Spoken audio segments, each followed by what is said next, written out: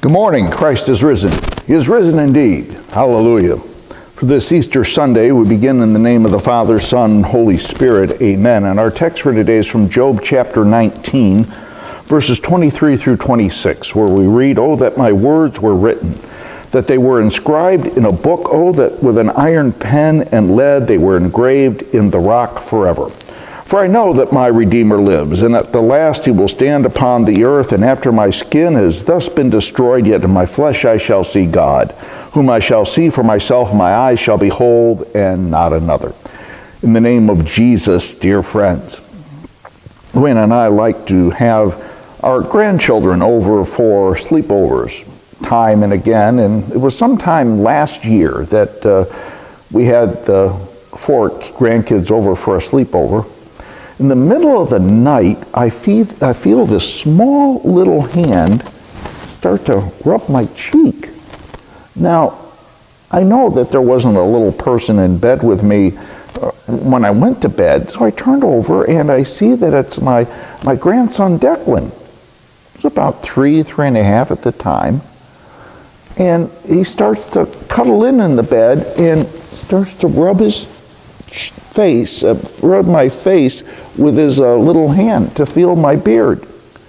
Well, I turned over, went to sleep. He went fast asleep. And I asked my daughter Rachel the next morning, does Declan usually do this? Get in bed and start rubbing your cheek? And she said, oh yeah, he does it a lot to Charles and I because he wants to make certain that someone's next to him when he falls asleep so he feels safe and secure. Well, Job was all about feeling safe and secure in his life. In fact, he needed some security in his life. This Lenten season, we've been following the book of Job, seeing what the Lord has to say to us in times of our trials and tribulations. We see early on in the book of Job in our sermons that Job was a blessed man. And yet, Satan attacked Job and his possessions. Job knew all about insecurity in life and the insecurity that comes with life and the darkness that comes with insecurity. Today in our text we find Job sitting on an ash heap. He sits there with his shaved head, sores all over his body.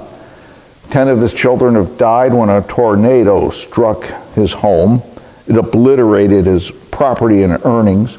Raiders from neighboring lands ransacked his property and then took all of his animals and killed all of Job's servants. Job at one time, as we see in the beginning of the book of Job, was one of the greatest persons, one of the greatest people in all the world. But now he's reduced to a pitiful, ghastly sight. And he seeks relief from his suffering by taking pottery shards and scraping his body and scraping the swords that's on his body. Job needed some relief. He was seeking relief, but he couldn't find any relief in his suffering. And so on this Easter Sunday, we read about this glorious news that Christ is risen from the grave. And he has risen. And today on Easter Sunday, we sing the glorious hymn, "I know that my Redeemer lives." But what does that even mean? It means that we aren't immune or insulated from life's tragedies. It also means that we're not intimidated by them either. It means that we have someone always with us to comfort us and to be with us even when we're going through dark and troubling times. We have a Redeemer with skin on. Just listen to what Job has to tell us. First, Job tells us that I know. Job's living his worst nightmare. And what does he say? He says, what I feared has come upon me, and what I dreaded has happened to me. Job doesn't say, well, I think, or I suppose, or I feel. He says none of these things. Although he has been tested and severely assaulted by the devil, he says something with certainty. I know. I know. He confesses that he knows for certain. There are a lot of things in life that we don't know. We don't know why we had to bury our loved one before we died. We don't know why the child is turned against us. We don't know why we lost that job. We don't know a lot of things. But instead of whispering sadness, when the giants of doom and gloom come into our life, with Job we can dare say, I know. I know what? Listen to what Job says.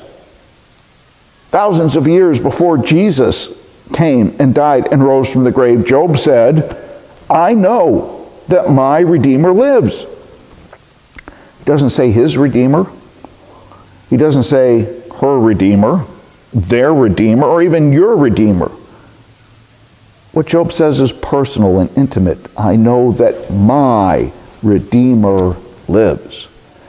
In the Old Testament, a Redeemer was a close relative, someone with skin on, who would rescue, ransom, recover, redeem anyone who had been or was in danger of being removed from their homeland or from their family. For instance, if someone had fallen into debt and sold himself into slavery, in order to pay back the debt, the Redeemer bought that person back and gave him his life back and set him free. If a piece of property had to be sold, the Redeemer made sure that the title of the property remained in the family. And if a member of the family was hurt, killed, the Redeemer would pursue legal options and collect the damages assessed by the offender. That meant that whatever went bad, the Redeemer was there to make certain that good would be done. What was broken would be fixed. What was sick would be healed. Whatever lost would be restored, and what was dead would be made alive. That's why Job says, and after my skin has thus been destroyed, in my flesh I will see God. Job knew his Redeemer. He said, I know that my Redeemer lives. And who is that Redeemer? It's our Lord and Savior, Jesus Christ. Jesus isn't some mystical, abstract, impersonal, vague idea. Jesus has a strong hand guiding us and a tender heart loving us when things go bad in our life, when we're faced with that long, dark hallway and we don't want to go down it. As our Redeemer, Jesus comes not simply to see that justice is done and that mercy is given. He does whatever is needed to bring God to our lives. He is mercy and grace. Jesus bears whatever needs to be borne and carries whatever needs to be carried in order that our wrongs are righted. If a sentence is to be served, Jesus serves that sentence. He was damned on the cross for you, suffered for your sins. He died. He paid the price. And whatever it took to set you free, Jesus was going to do that and did do that on Good Friday and Easter Sunday. And he did it all with skin on. Skin that felt the Roman whip at the place called Gabbatha. Skin that felt the blazing Palestinian sun as he carried the cross through the streets of Jerusalem. Skin that felt the thorns as the crown of thorns was placed on his head. Skin that felt the nails piercing through his feet and through his hands. Skin that felt the cross as he hung on the cross to be damned for your sins and mine. Jesus was attacked by Romans, scribes, Pharisees, and there was Satan throwing all of his ugly might at Jesus, taking aim and making sure that Jesus would be killed. And Jesus did die. But it was God's will that Jesus would die, so that 3 days later the angels would proclaim, he's not here. He's risen. I know that my Redeemer lives. The angels announced he's alive. John outran Peter to the tomb. Mary cried out, Rabboni. The Emmaus disciples recognized the risen Christ in the breaking of the bread. And when he saw the scars of the living Redeemer, Thomas confessed, my Lord and my God. Death is dead. The grave is defeated. The gift of eternal life is yours absolutely, freely, certainly, without cost to you, forever and ever, because Jesus lives. People saw Jesus alive, literally. They didn't see a phantom or experience a sentiment. They saw him in the flesh because Jesus was physically and factually risen from the grave. There's a word for all of this. Grace. Grace is the amazing gift God gives us even when everything around us is going wrong. That at the very core of our lives, when we are really the most wrong, it's all right because God forgives us all of our sins. Grace is the gift of power, the power to be free to be the person God wants you to be. Grace is the promise that on the days when we can barely cope with the circumstances of life, we carry within us the faith that carries us, that tomorrow will be better because Jesus lives. Grace is the love poured out for you and for all so that the debts are paid, we're released from slavery, brokenness is repaired, death is defeated. What does it all mean? It means that whenever you're afraid of the dark, you're not alone. And why is that? You have a Savior with skin on. I know that my Redeemer lives. He lives, all glory to his name. He lives, Jesus, still the same. Oh, the sweet joy this sentence gives. I know that my Redeemer lives. Hallelujah. Amen. Our Father, who art in heaven, hallowed be thy name. Thy kingdom come. Thy will be done on earth as it is in heaven.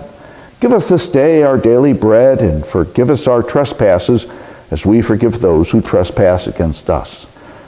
Lead us not into temptation, but deliver us from evil.